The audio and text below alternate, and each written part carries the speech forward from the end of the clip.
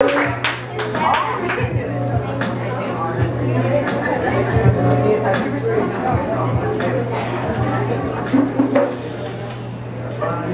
wise man once said, "So many things a bullet can do, and most of all, only one." Longing to quench the thirst for freedom, my depleted soul now lay nimbly upon the floor, painting a picture of what is known as reality and what is said to be fantasy. The beginning to the end started on that one day. No one can argue my life. No one can debate the unknown. So why do we paraphrase a book written 3,500 years ago? Do we put our faith in something to prolong the inevitable? Or is there no clear picture on life?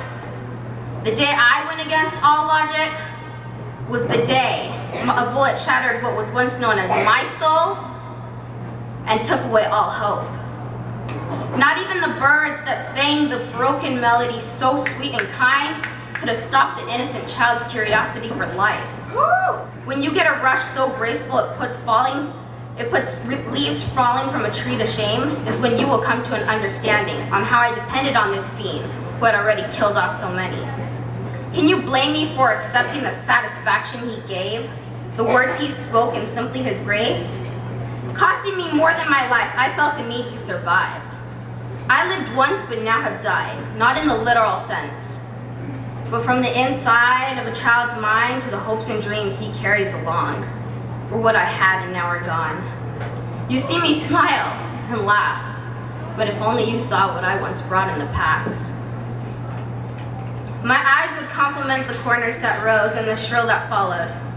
Death and sorrow are now all that fill the books in the library of my vast mind. How can you be so happy when you've lost everything? Gone in either a flash of smoke or a disappearance of some sorts? The life that follows is unknown. It cannot be explained in a guide or note. The joy I see every day kills me.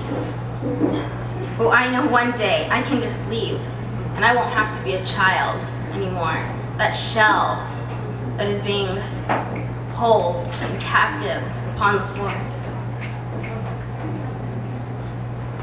Never having to pose for a picture or create a smile, that bullet that can do so much can display the end. Depression lay ahead, unless you know a Kardashian to give you life and sense. Not in only the latest fashion trends, but in relationships too. Just look at how well they do. The day I've been prolonging to explain was the day I believed in. Everything I believed in hit the fan in an unexplainable way, leaving me to live in death and sorrow forever.